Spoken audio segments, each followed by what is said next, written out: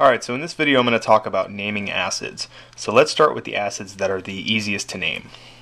Those are the binary acids. A binary acid is hydrogen and one other nonmetal.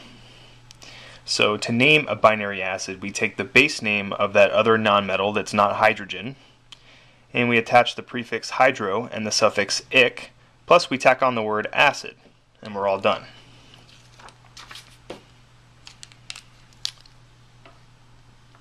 So HCl, this is a binary acid. It has hydrogen and one other nonmetal. So this would be hydrochloric acid.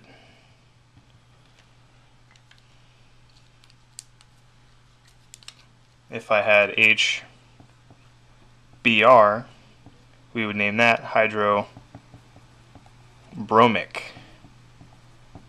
acid.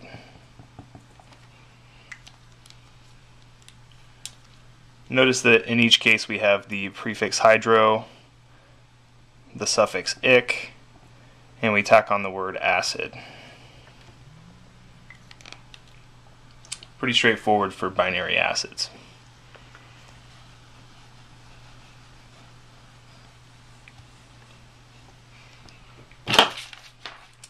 Now let's talk about oxyacids. Oxyacids are composed of hydrogen and an oxyanion. So what is an oxyanion? I'm just talking about polyatomic ions that contain oxygen.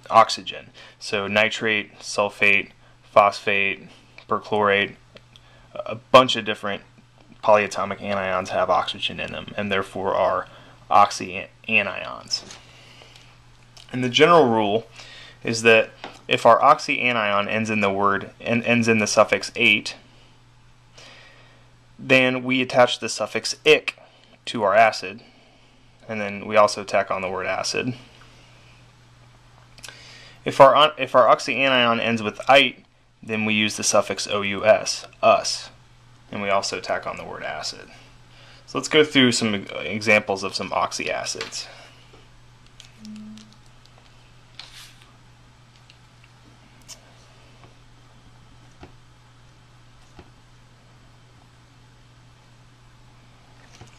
H2SO4. So let's name this oxyacid.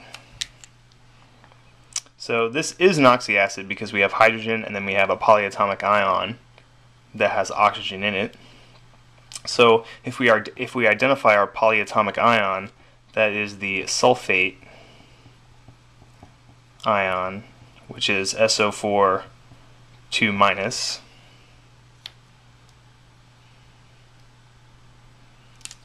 And since our polyatomic ion ends in ate, we would name this sulfuric acid. So if the oxyanion ends with ate, we use ic. Ate, ic.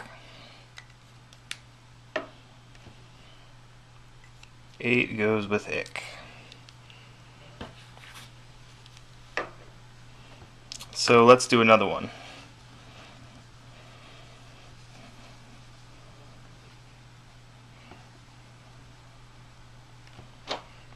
How about H2SO3? So now our anion is different. It's no longer the sulfate ion. It is now the sulfite ion, which is SO3 2-.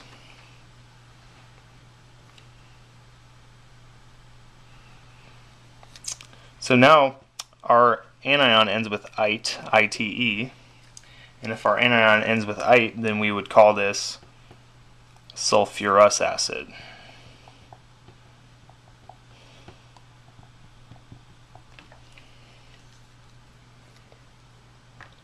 So ite goes with us.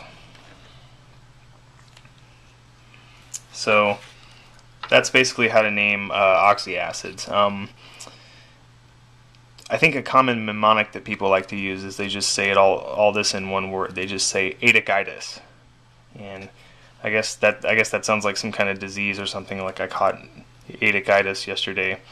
I don't know, but it's just a little mnemonic that a lot of students I know use to remember that the oxyanion, if that ends with "ate," you do "ic," and if it ends with "ite," then you choose "us." So that is how to name oxyacids.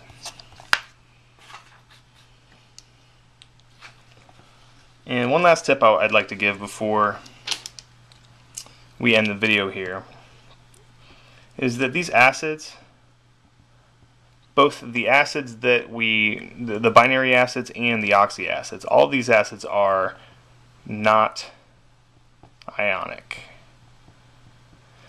The way that we name them sort of gives us, the notion that they are ionic, but acids are not ionic. They are actually molecular.